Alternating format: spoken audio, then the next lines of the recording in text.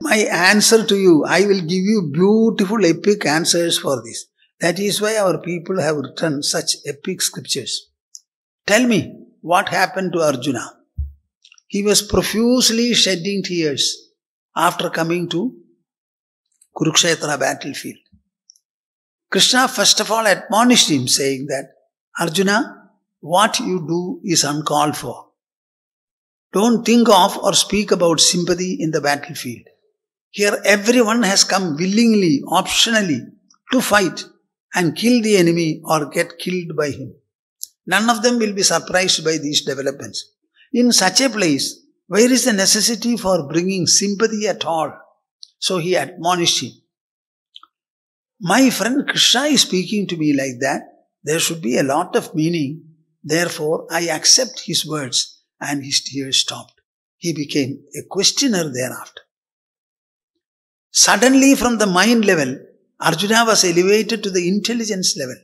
As a result of which, he started asking beautiful questions Krishna was answering. Now, in answering, Krishna is explaining this philosophy, this analysis. He was analyzing the human personality, analyzing the world, analyze the interactions between the human and the world. These are the only three factors for us to understand. And then he understood everything. Then said, did the scene before him change? It was the same.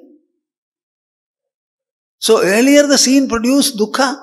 Now it did not produce dukkha. He became equanimous. And this was accomplished in 2.5 hours. Now in the case of Parikshit, what happened? Shukamuni came and spoke to him for 6.5 days. At the end of it, Parikshit said, my dear sir, I have understood all that you have said. I have absorbed. I express my gratitude. Now I withdraw my senses from the objects, mind from the senses, intelligence from the mind, and I am going to be immersed in the depth of my own soul. Takshaka came, bit his body. From the poison arose a fire in which the body was burnt into ashes. Others saw and reported. Parikshit was not there by then. And what was the effect? Only he heard. He did not meditate. He did not do any austerity. He did not do any religious discipline. He only heard Shukadeva,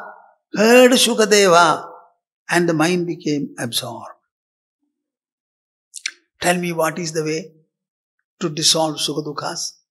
Then we have the monumental example of Sri Rama, who was addressed by Vasishtha for 18 days from morning to evening. In between, he was totally immersed and Vasishtha had to stop his narration.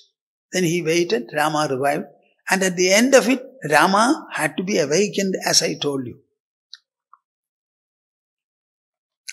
So, is wisdom practice only or something else?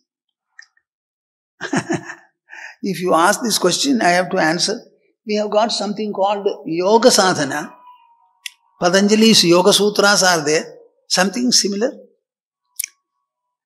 But what we represent and we would like to represent as the wisdom path, most comfortable. It doesn't have any kind of aberrations in it. All the yogic paths are dealing with the body, doing different mudras, tantras and all that. You know, we have got an Aghoris cult. They always look for the dead bodies in order to do their kriyas. All such aberrations are there in the other practices, but in this you will find this is a path of purity, goodness, nobility, truthfulness, sublimity, enrichment, elevation, expansion and enlightenment.